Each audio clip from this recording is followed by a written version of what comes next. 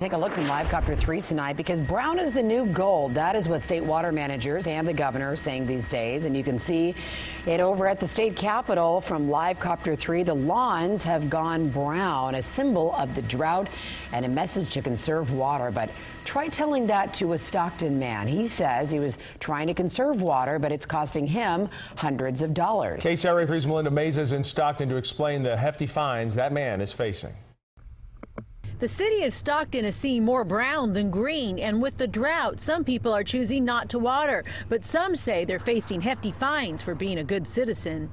Provide adequate maintenance to the lawn and garden areas by watering, mowing, and or reseed. Martin Padilla owns a property on Hemet Lane in Stockton. He says he was warned about overgrowth of shrubs and lawn, but he says he came in and fixed it. He showed us pictures to prove it. Since everything was done, they have nothing else to complain on.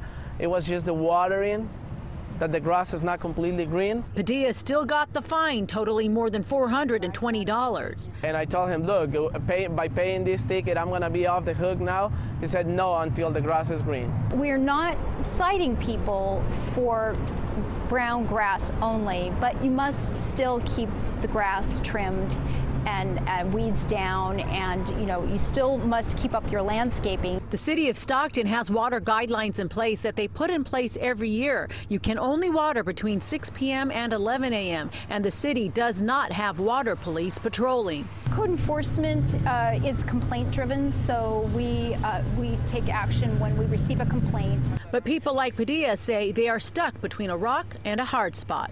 Using a lot of water, but the water company is telling us that we don't cut off 20% of water usage, we're going to get a $500 ticket.